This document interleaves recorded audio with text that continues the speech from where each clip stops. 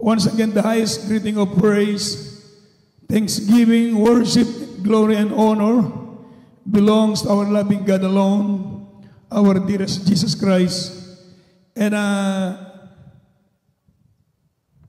give a double honor and respect to our dearly beloved Honorable Pastor Wiltis Almeida. And once again, I welcome to each and every one of us in this special occasion to witness when these two devoted hearts are bound together in the holy secret of marriage. So, a pleasant afternoon to the couple, to the respective parents, guests and visitors, a pleasant afternoon to each and every one. So, let me explain what is marriage. So, according to the scriptures, in the book of Genesis, after God created Adam and placed in a beautiful garden in Eden, and God saw it was not good for Adam to live alone. So he needed a suitable companion to share his life. So marriage is the answer of God. So marriage is ordained by God.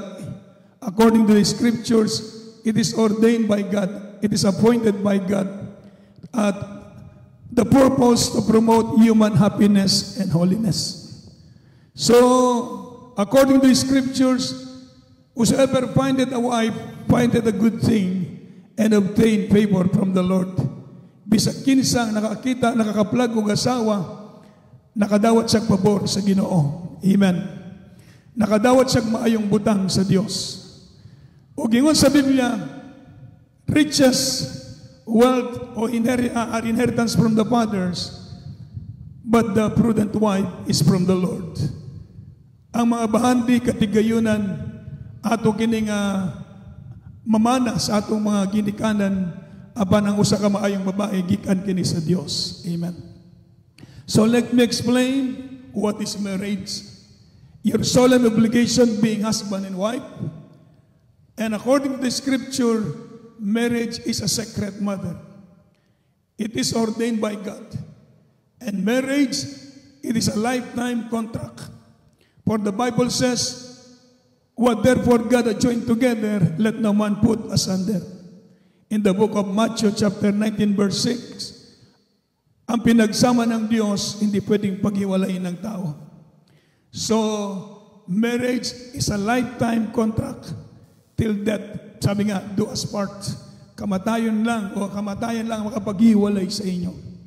So according to the scriptures in the book of Ephesians chapter 5, verse 22, wife, submit to your husband in everything as unto the Lord. For the husband is the head of the wife. Even Christ also is the head of the church. Husband, love your wife.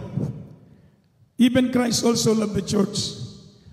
Babae, pasakop ka sa imong bana, sama sa Ginoo ka nagapasakop, ug bana, igugmaon imong asawa, sama ni Kristo na igugma sa iglesia. So mao kini ang standard sa Dios, love and submission. According to the scriptures, God is God of order. He appointed the husband to be the head of the family. And being the head of the family, the husband has responsibility to provide domestic and spiritual needs of his family. Just like during the days of Noah. During the days of Noah, we read in the Bible, and God saw the wickedness of man is great, and God pronounced judgment upon the world and prepared to destroy it by flood. But Noah found grace in the eyes of the Lord. And we know the result of that favor. Noah and his family escaped from the flood because Noah is a righteous, is just, is perfect in his generation. Kini adunay kalabutan sa atong pagpuyo magtiayon. We have the Bible in your front. The blessed and the successful married life is based on obedience to the Word of God. The Word of God, that's the Bible, allow the Word of God to guide you, to instruct you, and sometimes reprove you. It holds the blueprint of your happiness and salvation. Mahalaga, importante ang spiritual domestic and the spiritual needs of your family. Ikaw ang amahan, ikaw ang padre de pamilya.